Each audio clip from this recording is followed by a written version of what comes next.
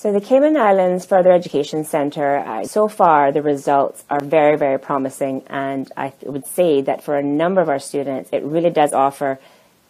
a second chance, but also it offers an ability to do more and go beyond what they did during their time either at John Gray High School, Clifton Hunter High School, or Lehman Scott High School. It offers that year to be able to develop additional skills either in the technical and vocational side, or an opportunity to resit certain exams that they may not have had in the first instance when they made the attempt in year 11. So we've seen in this graduating class alone a number of students that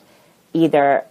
passed the threshold, the academic threshold that was required, but also were able to bump up a level to become either into the high honors or honors category as a result of having the ability to have the year 12 to either, as I said, do those examinations again or go above and beyond and take additional examination courses. And I think with respect to CIFEC's internship program, they have a very strong program with the community. A number of employers are on board and are very happy with the partnership that they have with CIFEC, in that a lot of the students, and I think the satisfaction results show that 95% of the students surveyed indicated that they were very happy with the experience of being able to actually participate in a work-study program that CIFEC offers. And there's a number of courses that CIFEC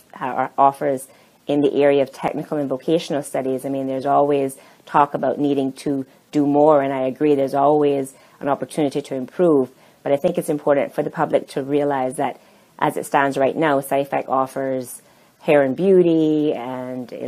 IT technician and health aid, working along with the Health Services Authority. And there's a number, I mean, this isn't an exhaustive list, but there's a number of technical and vocational programs offered at CIFEC currently. And this year, we look to expand that to introduce another program in the construction area and also possibly sports and leisure, which is something that would be really relevant to the tourism industry as well. So I think from that perspective, we are very happy with the results that we're seeing, and the students seem to be having a good experience, and employers are also very keen to participate and to stay involved and to help the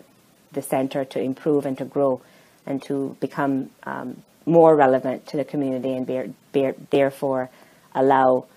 our students to be able to take advantage of the employment opportunities that exist.